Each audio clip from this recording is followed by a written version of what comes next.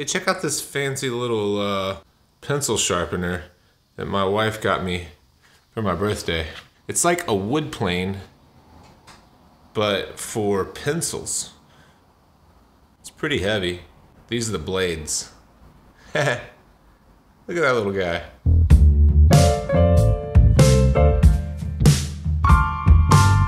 Hey, welcome to the Fireside. My name is Jake. So happy to have you back here with me today for this second installment of our newest series on illustrative style tattooing, or more specifically like storytelling through tattoos. And so what I've done, if you didn't catch the first episode with Nick Baxter, is reach out to some of my favorite illustrative style tattooers just to kind of pick their brains on what their processes are, their thought processes and their working processes whenever they're creating these kind of narratives in their tattoos and their designs. And today's episode is super exciting because it's with one of my favorite large-scale illustrative style tattooers, Teresa Sharpe. Teresa has been on the show once before. It's been a few years back. We caught up with her at a convention, I believe in Phoenix, Hell City, Phoenix, a few years back. And I really, really enjoyed that episode. And so did you guys. We got a ton of feedback on that episode. She's very personable. She's really an incredible artist. Very personable, easy to talk to. You don't even really need me in this episode. She just kind of carries it all the way through. So one thing that Teresa has started doing since our last conversation, since the last time she was on the show, is that she is actually creating her own concepts, her own ideas, and then selling those ideas as tattoos to her clients, rather than the traditional process of a client coming in for a consultation with an idea and you're interpreting their idea. She's kind of put out the work that she would like to do, and then is finding clients that are a good fit for that. So we talk a good bit about that in this episode. So let's go ahead and get into the episode. I want to thank Teresa so much for taking the time to participate in this project. I got a lot out of the episode, and I hope that you will too. Don't forget, if you do like it, to thumb us up. That's really important, so I hear. So we'll see you guys at the end of the episode.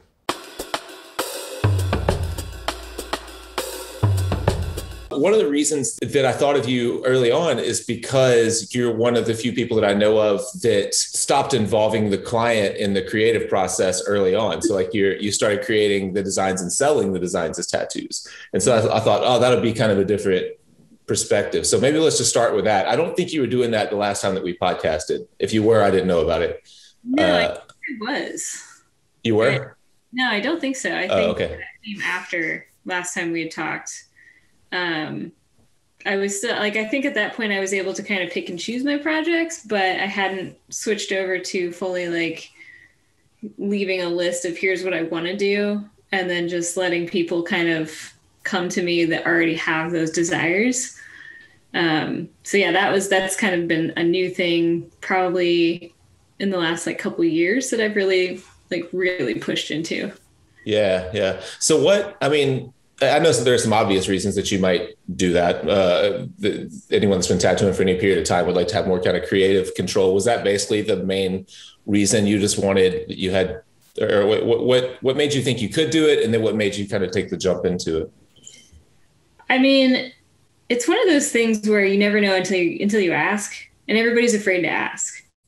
In tattooing, a lot of tattooers are afraid that if put themselves out there that, people are either going to not want it or not care about it, or, there's like that ego that's attached to like your artwork, and the fear of rejection, I think is strong in the tattoo world because we rely so heavily on clients. And when you come up in tattooing, like you have to prove that you can tattoo and that you're good at it. And then you have to work until you have enough people booking with you before you can even start saying no to stuff, because it's like when I started tattooing, I did everything. I did lettering, I did bio, I did, tribal stuff, portraits. It didn't matter. I did whatever came in, whatever I thought I could do, I did it.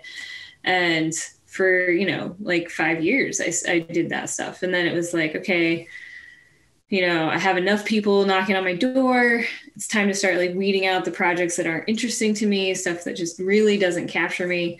And it just kind of kept getting more and more weeded out. Like the more booked I got and the more people that were just waiting to get in with me, the more I was able to just be like, no, I'm not gonna do that. No, I'm not gonna do that. I'm not gonna do that. And then it got to a point where I think this happens a lot in tattooing because somebody sees a tattoo and they go, oh, that's a great idea. And so you get asked for that over and over and over again. And so people, and there's plenty of artists out there that kind of like, shoot into these like particular things that they just like, oh, you're a flower person. You only do flowers. That's all you ever do. And then you just get asked for flowers. And then one day you're like, I kind of don't want to do flowers anymore. And you like try to leave it. And people are like, no. So, like, I didn't want to do that. I didn't want to like put myself into like a box where I only ever do one thing. And I only ever have like one set of like ideas that I work in. And so when, when people like, cause I've done a couple Medusa tattoos, like more than one and stuff like that. But it's like how many times have you been asked to do, Saint Michael versus the devil? It's, and because of the internet, because these ideas keep getting recycled, they keep getting asked for. And I just was like, how about I introduce some ideas that you haven't thought of, or that you haven't seen because nobody's asked for it and nobody's done it. So there's nothing out there to like previously like influence you into it. But it's cool shit that like nobody thinks about because they just aren't fed it every day, Right. And I love mythology and I love, all kinds of stuff like, anime stuff, mythology stuff, fantasy novels, sci-fi stuff. Like I get into so many different things that have like inspired me since I was a kid, that new stuff that's getting to me now, like, and I want to be able to work on that stuff. I want to be able to like explore those ideas. And I want to be able to take those characters and draw them the way that I want to draw them, or tell that story visually if it's never been told visually. And so that's kind of what like sparked that idea of like, well, why don't I just make a list? Why don't I just say like, because the other thing was I did start drawing stuff. I like sat down once and I was like, okay, I'm going to draw an alien leg sleeve. I've got a great idea for it. And I drew the whole thing out and I really, committed to it. But it took so long because when there's no deadline, you just keep changing it and keep adding to it, keep moving this and change that and do this. And so like I had so much time in this drawing and I can only do that tattoo once.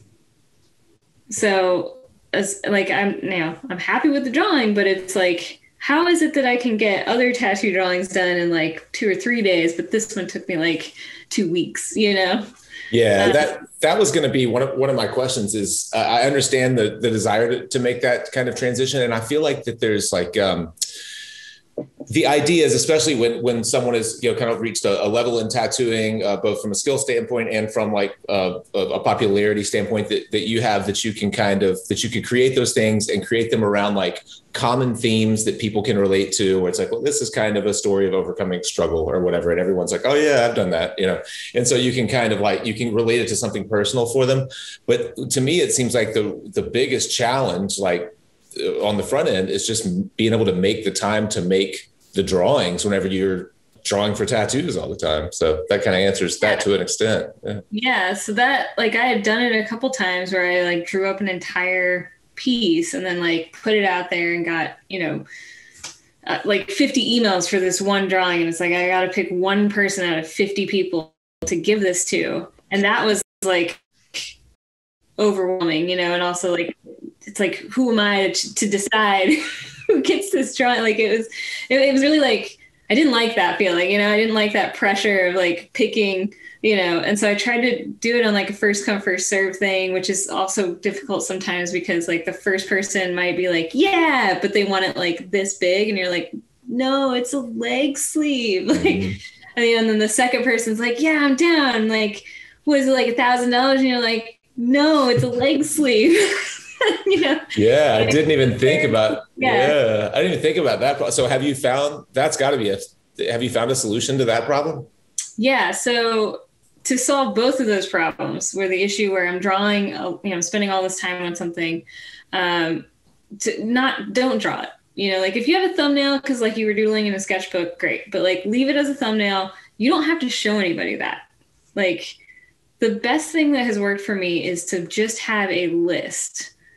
And it's just a description of what I want to do. And it's like semi-specific because I pick very specific characters. Like if I go to Greek mythology, I'm like, I want to do Melano. She's the goddess of ghosts. Look it up. You know, like you do the research, but like I want to do her, or I want to do Poseidon, or I want to do, you know, the main character from, you know, Devilman Crybaby, or I want to do, you know, the main character from Van Helsing. You know, it's like you have to be specific, because if you just go, I want to do flowers, that could mean any flower. And when you say, I want to do more floral stuff, then you get people that are like, cool, how about carnations? And you're like, I fucking hate carnations. You know, it's the worst flower. You know, but so like being specific, have a list, limit it, you know, like only have like 20 things that you want to do, because are you going to be able to take on 20 projects like right away? Probably not. And let's assume that like only 75% of those ideas are like resonate with somebody.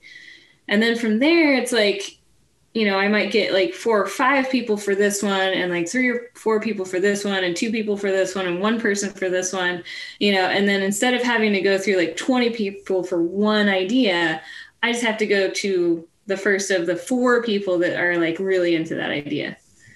Yeah. That answers a question that I had thought of earlier, and that was not thinking that you didn't create the designs on the front end. And now that you mentioned that, I think I've actually seen that list you've put out before. Like, these are the projects I would like to do next year. I was thinking, if you were like, for example, the alien piece that you put so much time into, that was supposed to be a leg sleeve. If the perfect client actually wanted it as a back piece, it really changes a lot. And especially not knowing like who that client is, what's their complexion, all types of things about the person that completely change the approach, right? Yeah.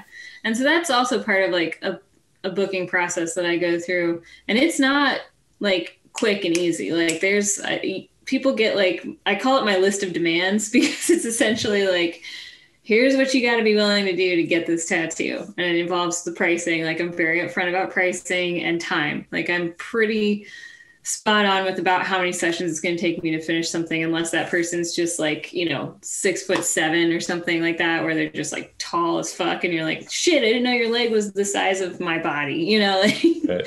But yeah, so it's like I always hit on price, I always hit on like amount of sessions it's going to take, and then, you know, I usually try to like really get an idea of like what they've got going on already, because the issue that you run into when you're working on larger pieces is people already having tattoos. Like, that's like more so like I could give a fuck about skin color or any of the other shit, but it's like scars don't bother me, you know, anything like that. I can work around any of that shit. But if you've got a tattoo that's in the fucking middle of your back and you want a back piece, like, right, no, right. You know, like, we got to talk about that, you know? And I'm willing to do cover-ups, and I'm willing to work with, you know, stuff like that. But like I had somebody that emailed in, and they're like, yeah, I really want to get that idea that you have written up for a back piece. And I'm like, cool. Before you can book, I need a picture of your back, like neck to knees. You know, you can leave your underwear on unless there's a tattoo there that I need to know about. Like, send it to me. And then they do. And it's like, I had one dude that had like lettering across the top of his back and like stuff on the bottom. And then like his ribs are already filled in. And I was like, literally like an 8x10 piece of paper. And I was like, no, like, it doesn't work. Even though I haven't drawn this design yet, I have an idea of how I want it to go. And there's just not enough space. Yeah. No, that's all that stuff makes perfect sense. Let me jump back to the actual kind of design or even before the design process, whenever just your process as it starts. I always the thing that I've started to notice talking to really great tattooers and just being around them over the years of doing the show is that the thing that tends to separate really great tattooers from most of the other folks that I talk to is that their process is pretty well defined. And if they do start to like step out, or as they start to expand and get better, they always kind of have that base that they know they can fall back on, and they know what will work. And Nick and I were just talking about this kind of thing and how he's changed his approach a little bit the last few years, because he's, you know, working on more Texas clients that are in the sun more. And so he's become more kind of like traditional in his approach, bolder lines where he used to not be much, for doing lines and things like that. So, so I'd like to focus a little bit on this episode, just on on this whole series, just on like the processes from the start. So when you start to think of an idea, obviously you don't have a client in mind, or maybe you do, but there's no client at the start. Are you kind of taking a lot of myths and things that you're into literally and trying to find your own way to present a story that exists? Are you creating a lot of hybrids? Are you kind of like how much liberty are you taking with the narrative on the front end before you even start drawing? It depends on the subject. Certain things like Greek mythology, there's a lot of information and a lot of contradicting stories, and obviously those characters are involved in multiple stories across that like mythology. So like there's a story where Zeus turns into a swan, and there's a story where he turns into an eagle, and there's a story where it's like, he does a bunch of different things. So really when you have something like that, it's like, well, what part of his story do you want to tell? And a lot of times with the Greek mythology stuff, what I really get into is the symbolic ideas that are attached to them. So like if they're the goddess of, a certain, like the ghost one, it's like, okay, so she's the goddess of ghosts and madness and, insanity. And so it's like, how can I take that and embody it in a person? And then what kind of, place would she inhabit? Because there's not, like, I tried to choose, like, I'll have one or two that are like very recognizable ideas. It's like, okay, they've definitely heard of this person in Greek mythology. They're very popular. But then like, she was one where it's like, you probably haven't read about her. You probably haven't, like, she's not in a lot of like the mainstream cultural, like movies or TV shows or anything like that. So then you really kind of have to build that entire character. Because there's not a lot to go off of. You literally have to kind of do some digging on the internet, find enough things that kind of check out, and multiple times where you're like, okay, they keep saying this, they keep saying this, they keep saying, so I'm going to work with that, And so for her, it's like, sky's the limit. I can kind of go whichever way I want with that. But then when I work with like an anime, that's a pretty dialed in character already with a pretty dialed in setting and background. And so like, in that case, you're really just kind of picking like what setting of the movie or the series that they were in that you want to work with, what characters, what accessories, what outfits, So in that sense, I don't feel like I'm getting to tell like as much of a different story. I'm just telling that story, but I'm just doing it in tattoo form, and the one thing I really try to stay away from is any kind of like absolute representation from the film or the movie or the comic book or anything like that. I don't want to do anything that looks too much like the comic book or too much like the movie. I want it to still read as my artwork. So like drawing it all from hand, not, there's no tracing, there's no like pulling things and like trying to, work it into a piece. I don't do any of that. Gotcha. Yeah. Yeah. Yeah. So what do you, well, I'll back up again. When you're creating these like narrative, whether you're telling a literal story or whether you're taking like some liberties or whatever with it, are you like a list maker? Are you making physical lists of like, all right, this is kind of what I see. Like I'm establishing a hierarchy here. These are the kind of symbols that I think I would like to use or that would make sense with this. This is the basic setting. I think the background's dark and the foreground's light or vice versa. Or are you like making physical lists like that early on? Yeah, sometimes I do. Like especially if I'm struggling with what else to put in with that character, I will start writing down just things. And it's like, okay, let's do some moths and let's do some mushrooms and let's do, veil and let's do a torch. And like, I'll start writing those things in. I might not include all of them, or I might just like pick 3 and really like focus on those 3 things. But yeah, definitely. I think list making is super helpful when you're just like doing that idea generating moment before you really have committed to anything, because a lot of times I feel like you can get really wrapped up in the figure or the main character. And then the rest of it just kind of is, meh, Yeah, I'm glad you brought that up. I think that's an easy thing to kind of like, you're establishing whatever a hierarchy and you focus so much on the main the main figure or the main shapes or whatever they are. And I think I've made that mistake a lot over the years of getting too focused. I like to simplify the process a lot. And sometimes by simplifying, I may oversimplify. And there are things that I could add that have been valuable. And I left them out just trying to dumb it down. And I was doing I'm sure you know Andy Chambers, who works near you up there, but I was talking to him, or actually we did a little workshop together, taught a workshop together. And he talked about how he likes to find something in each piece that makes that piece exceptional to him. Whether or not the client realizes that's what makes it exceptional is secondary to him. But he like to me, I want this little nugget in there, or that little nugget, or that's the piece or that's the little thing that changed that tattoo for me, that made it was something that I was like, that went from a good tattoo to something that I'll always remember. And I think that's that's like that extra level of thought that a lot of people probably don't put in. Yeah, I think in tattooing, a lot of that has to do with creating a completed piece. You have to really consider your backgrounds. And I think in tattooing, a lot of people don't. A lot of people, and it's hard too, because in certain styles, there really isn't a call for that. Like in traditional tattooing, there's really not a call for background. Or like a watercolor tattoo, it's like the background is the watercolor, but like when you're doing illustrative stuff, especially, I think if you want to make something that's different, that's like going to stand out against all the other illustrative tattoos that are out there, it really is an attention to a background, and not just like a fade out of black or a fade out of some color or something like that. But even when I was doing smaller tattoos, I always was like, okay, now what do I put in this background here? Because it's like, that person's going to get other tattoos, right? Right. What's going to go up against that tattoo? If you haven't included some kind of like atmospheric, like this is where it exists, like what are they supposed to build off of that?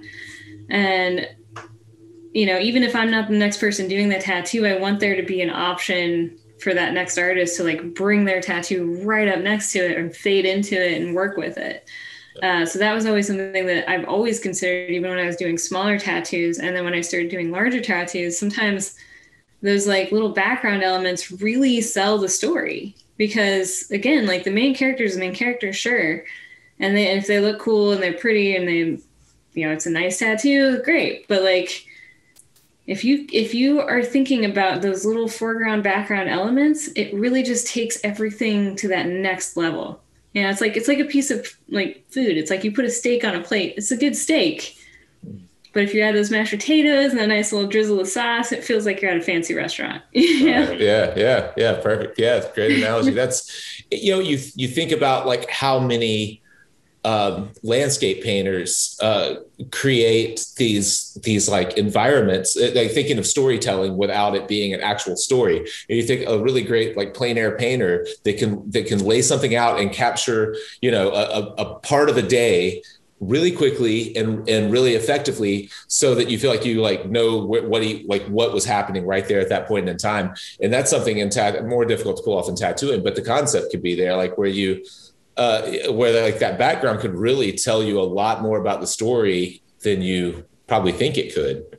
Absolutely. And I think a lot of times my clients appreciate sometimes those little details more than the main character at the end. Like they're like, oh, I didn't realize you worked this in to this little weird corner. And it's like, well, yeah, and I think people also get kind of wrapped up on everything being on this like visible plane. They're like, well, I want all the cool stuff to be here and like here on that outside edge where everybody's going to see it. And then like the inside, nobody really like works that hard at it. They just kind of like wrap it and they're like, well, whatever falls on the inside, that's on the inside. And it's like, yeah, but think about that. Like that should be cool too. Like whatever's going on the inside of that arm or on the inside of that forearm needs to be just as cool as what's on the outside. Yeah. It's just those little bits, Right.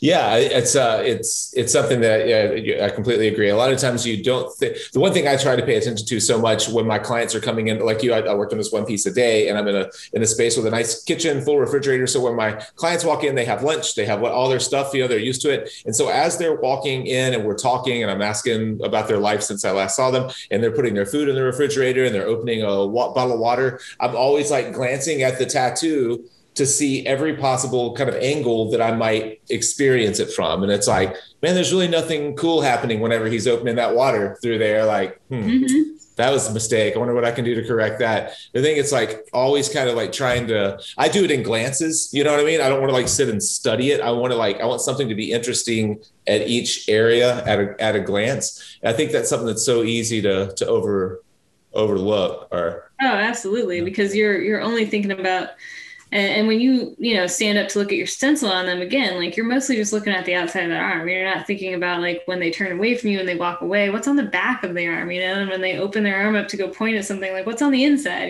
like all of those things do play a part. And, it's a thing that I try to like, even in the artists that work with me, I'm like, what are you going to do here? What are you going to do here? Like, and if you don't have it figured out, like if you've planned out this sleeve, and turns out you didn't figure out enough, and so there's like a blank spot on the inside of the arm or something, don't feel like you have to do it today.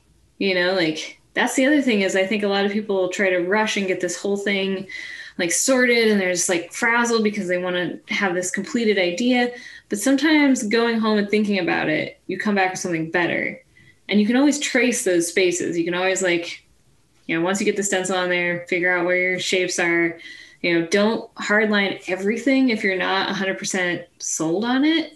And then like, come back to it later. Like you're going to see them for like 6 more sessions, like you've got time. And there's nothing worse than rushing it and then having to look at that decision for 6 more sessions, being like, I wish I hadn't done that. Yeah. Like, why did I rush this? Why didn't I just take this home and draw it? What was the hurry to get this done and get this on there? And it's not my best one. I could have drawn that thing better. Right.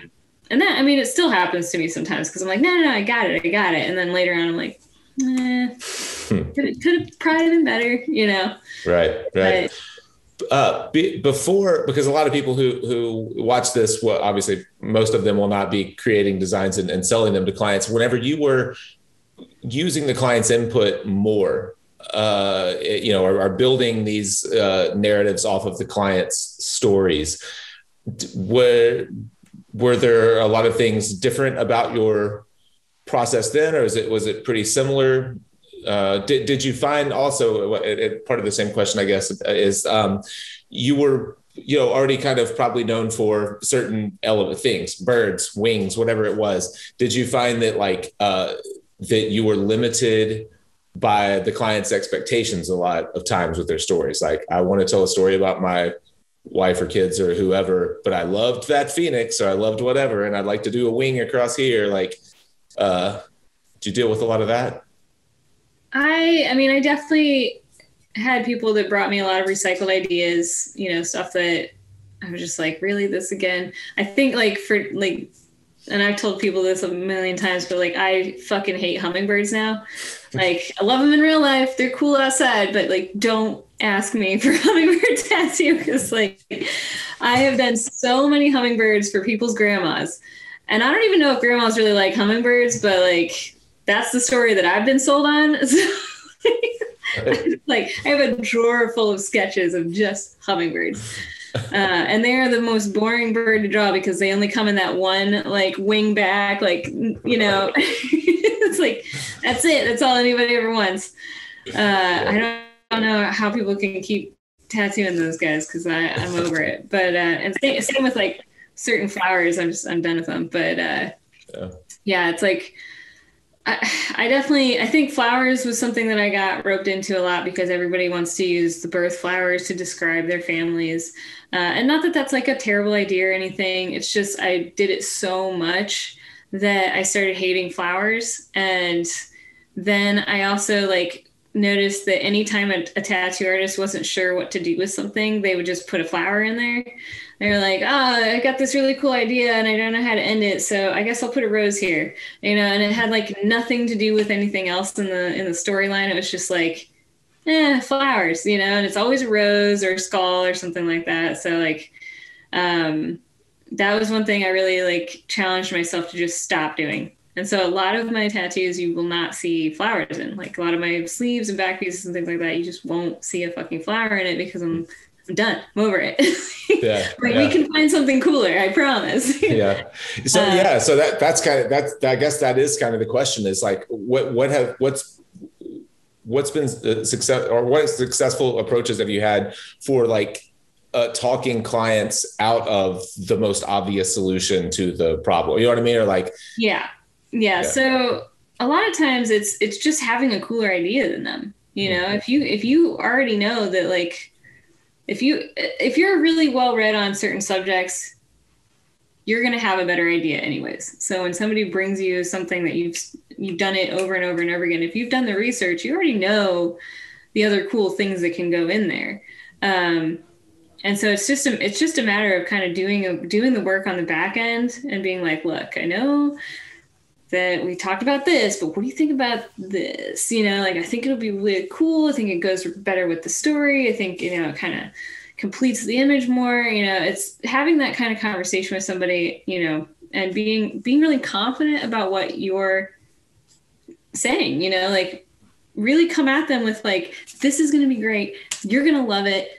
You know, I'm so excited for it. And a lot of times you can sell somebody just on that confidence, but with reason, because there's also that whole, like, I don't want to give somebody a tattoo they don't want. So if they're really, really, really pushing for this one thing, you got to do it. Other things that really helped me with clients that had a lot of demands, though, was making them list it. I'd be like, okay, make a list of all the things you want. Now, we don't have enough room to do all those things, so pick your top 3. And a lot of times, like, all the bullshit gets filtered out. Yeah, because that's, I think, the biggest problem when you're working in smaller pieces is everybody wants to try and fit like 10 different things in there to represent all these different things. And you're like, I know that's what you want, but this tattoo can't be that big. So if we're going to work this big, pick 3 things, you know?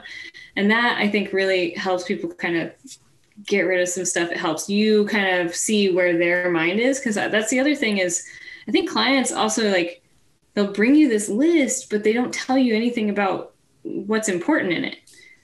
And so then you go and draw this thing and you went with the thing that you thought was the coolest. And it turns out that was the thing they wanted the least out of the 10 or 20 things that they said, I could be cool with this or this or this or this.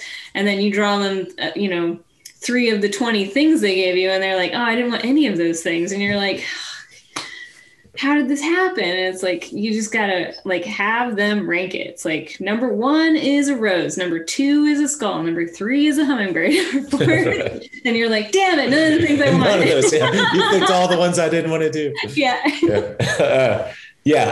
I completely agree. And I think that, the big problem is, especially people who aren't already heavily tattooed, they think that they need, this is going to be their only tattoo. So they need to get the cornucopia of things that they ever wanted and that represent everyone that they ever loved in this one kind of piece. I do the exact same thing. I just say, like, all right, let's narrow it down to the top. Let's rank these in order of importance. And then one thing that I think is pretty useful is, like, I'll say, like, we could do like 5 of those things in that space. It's not going to be interesting. It's going to be cluttered. No one's going to care because from 5 feet away, the tattoo is going to look like some tattoo. Or we could, like, simplify this, make a really interesting arrangement of shapes that, like, strike people from a distance, and they'll come up and ask you about the tattoo. And then you can tell them all of the significance. Also, I would really like to see somebody do a cornucopia with just a bunch of stuff coming out of it. I think that would be an amazing tattoo. That would be like filling down their arm, like everything they ever asked. Right. Oh my God, that'd be great. Yeah. Just all of the most common everything. Yeah. Great idea. Please. Somebody who's watching this video needs to do that, and then they need to tag me in it, and I will reshare it. Right. Absolutely. Cornucopia of hummingbirds and roses. Yeah. So I, like I said, I don't have any structure at all to this series, but I did ask Nick if there was a particular, because one thing I do want to do that I'm so, like I mentioned earlier, I'm so sick of these Zoom conversations where it's just our 2 heads back and forth. So I'm trying to add a little production value to them and, like, drop in whatever I can scrape together. So is there a piece that you think would be a good example, whether it's an old piece that really, like, changed your approach, or you solved an interesting problem from a storytelling standpoint, or something recent or in progress that you might be able to tell the story of, and I can drop in the footage of over the story? Yeah.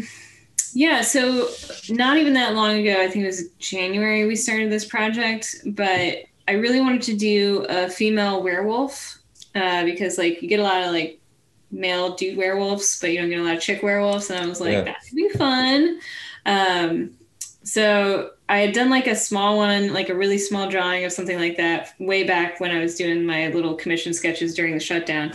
And so that was kind of like, ooh, this would be a cool tattoo, maybe as like, you know, a sleeve or something. And I would redraw it because what I did on paper isn't going to work for a tattoo, but I had somebody book it and they were like, well, can we make it into a back piece? And I was like, sure, why not? But that storyline, so like it starts off like I just wanted to do like just a female werewolf, just something that was feminine, but also like brutal and, you know, dark and, you know, that whole horror theme kind of idea. But as we went along, like as I started drawing it, like, because I didn't want to do the same thing I'd already done on paper. And so I'm trying to like figure out like what pose is she going to inhabit? What's she doing? Like, is this a curse? Is she cool with it? Is it bad? Is it good? Is it a struggle? Is it a fight? Is it accepted? Is it, you know, celebrated? Like, what is happening in this tattoo? Like, what am I going for with this? And I kind of like, I'll have like some model pictures that I follow on Instagram, and I was working from one of those, and it was just like a girl that kind of had like a big giant hood on, and she's kind of like holding it. So I kind of used that as like an inspiration for it. And then I drew the werewolf kind of holding the hood up like around her head. And then like her body kind of got more curvy as I started drawing it and really like feminine. But then I was like, oh, this hood, oh, let's do like Red Riding Hood. But Red Riding Hood's the wolf and not a little girl. She's like a grown ass woman, but she's also a beast. Right. And so then it turns into that storyline. And then at one point I was really struggling to figure out what to put, because it's a big back piece. It's like neck to thighs, like back of the thighs. So it's pretty big. And I was trying to figure out what else to work into background, because again, background is super important to me. And like an easy one was moonflowers, because they bloom at night. They're called fucking moonflowers. Works great with a werewolf, you know? Yeah. And so that's like an easy one. It's like, okay, I can have that kind of coming in, like swirling this way, but I couldn't figure out what to put in like the bottom right corner of the design. And it was just like killing me. And eventually I like went back and I fucking like reread the Little Red Riding Hood stories, which is obviously a short read, easy. A little bit of research goes a long way, because I'm like, oh, right, the wolf gets killed by the fucking axe guy. Like at the end of the story, the woodcutter shows up at the cottage, kills the wolf, rips it open, releases Grandma and Little Red Riding Hood from the contents of its stomach. And I was like, well, but this is the wolf. So how can I work this in? So I have her holding the axe. So instead of the axe, you know, the woodcutter coming in and destroying the wolf, the female werewolf is like, fucking try me, you know? So she's rocking the axe at the end of the story. And, you know, the more I like got into this, the more I just really liked the idea of just like this female positive strength story where, because Little Red Riding Hood is like like she's lost, she's innocent, she's naive, she buys into everything, she like gets eaten in the end, like she's just totally, you know, poor little girl, can't take care of herself, you know. And in this story it's like no, poor little woodcutter didn't listen, you know, like should have stayed away from the wolf, you know. So just kind of like a female empowerment, like switch of the storyline, instead of, you know, just like a lost and, you know, naive young girl. It's like a grown up like female werewolf, just prowling the woods at night, not afraid, doing her thing, you know. And just like really nice, like really strong. And so I really liked the way that kind of story arced into this finished product, and I'm really excited to finish it. We've only done, I think, 2 days on it, so it's still in the very, very beginning stages of being tattooed, but the drawing was completed and put on there, and I think I have a picture of it up on my Instagram. But yeah, it was super fun. And the client, I mean, again, like the only title that the client read was female werewolf. So she had no idea when she came in to get the tattoo what was going to be presented to her. She had hoped, obviously a female werewolf was going to be the main character, but we didn't talk about storyline. We didn't talk about whether it was going to be like an angry wolf or a sexy wolf, or it's just like we had no talks prior to her coming in. And so that's like, it's comforting to see that like that the idea was able to like evolve throughout the process and it wasn't like completely fleshed out. I think a lot of people would be intimidated to start a piece for a client that had already like committed to the piece without having it completely like fleshed out and like, all right, this is the story. These are all the elements. And like, I like how that kind of comes together as because there's a blank space on her body that you're like, well, I have to do something with that space. And then that completely affects like the arc of the story or the meaning. Yeah. Right. Yeah. Like it completely changed the meaning of the story. Whereas before it's kind of this just like feminine wolf, very like beautiful, but like not tortured, not really feeling a lot of feelings in the thing, to like now she's carrying a weapon. So that really changes the dynamic of that entire story to like, oh, it's not just this wolf female character in the woods. This is like, she's got a purpose. Like she's either gonna go kill somebody or is defending herself or, who knows? But like, it really adds like a whole different layer to it that just wasn't there without that. And, personally, I love it when a piece can kind of just like take this whole journey, and I'm along for the ride. Like I'm just kind of going with it, and I'm like, fuck, this is great.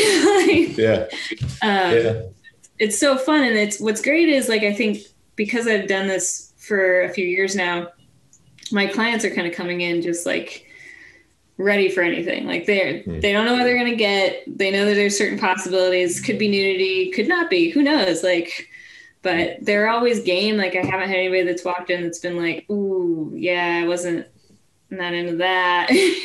So yeah. One last thing, and I know we're getting close. I don't want to keep you all night, but one last thing. How important is it outside of you and the client for the end piece? How important is it for whatever the story, the narrative that you had created to be like easily to be recognized by the viewer? Like, are you okay with the viewer kind of creating their own story based off of it? Do you prefer that they understand what it was about to you? No, I have no feelings about that. If somebody just sees it and it creates a narrative for them, fantastic. I think that's the best thing you can do, because the whole point of it is like, I might have my own personal attachment to it or my own like thoughts about it and what it means to me and what I drew, but like other people are going to resonate to those images and stuff in different ways. And, some people might find it very threatening, like that whole werewolf situation. They might be like, not into that, and that's fine if that's where they're at with it.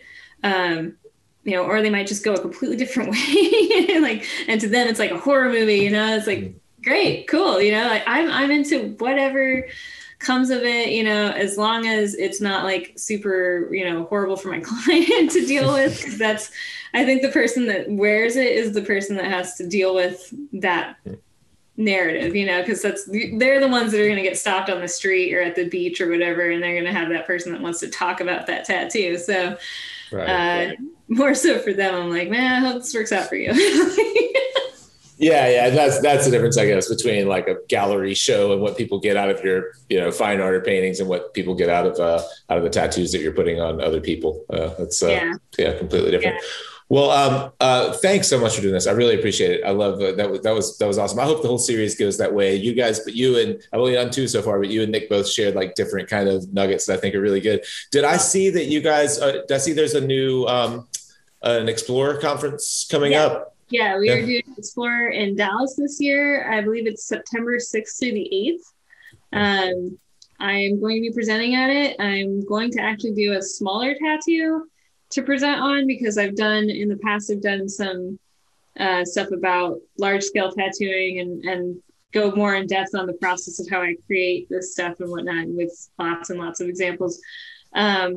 But this time it'll be focused more on like if you're doing a one-shot piece or a 2-day piece, like here's how I work that, which, it's not that different from the larger stuff. It's just, you'll actually get to see some tattooing videos and things like that too. Yeah. Well, sweet. That's awesome. We'll link to that as well. I have not been to one of those yet, but I'd love to do one. Oh yeah. Yeah. We have a really cool lineup this time too. I think Heather McLean from Canada is coming down. Oh, okay. Yeah. As somebody who does like illustrative tattooing, she is fantastic in those regards because she does a lot of storytelling in her work that is just completely original, like to her. Like she doesn't really work from a lot of outside influence as far as like recognizable things from like movies or TV shows or anything like that. It's all kind of like her and the client having a conversation, and then she creates this whole storyline of this stuff that she puts on them, and it is fantastic. So I cannot wait to hear her talk. Would she be someone that would be good for this series, you think? Absolutely. I'll reach out. I recognize her name, but I can't picture her work. I'll look her up and reach out. Yeah, I'll tag you in her stuff and give you some hookups for that. But yeah, she's fantastic. Sweet. Awesome. Well, sweet. Thanks. I hope we can do this in person. I've enjoyed both conversations so much. So I hope we can do this again in person someday. Yeah, one day. Now that COVID's over. Sweet. Thank you. Have a good week. All right. I'll talk to you later. All right. Bye. All right, bye. Hey, thanks again for watching. If you haven't already, we ask that you would subscribe to our channel so you can stay up to date with new episodes. Also, if you've gotten any value out of our show at all, we would be honored if you would buy us a beer at our Patreon link. And finally, if you'd like to visit our website and sign up for our newsletter, you can find out where we are going, if we're going to be in a town near you, maybe tatting at a convention or something like that. And while you're there, you can pick up some Fireside merchandise like a new t-shirt or a hoodie or a coffee mug. Thanks again.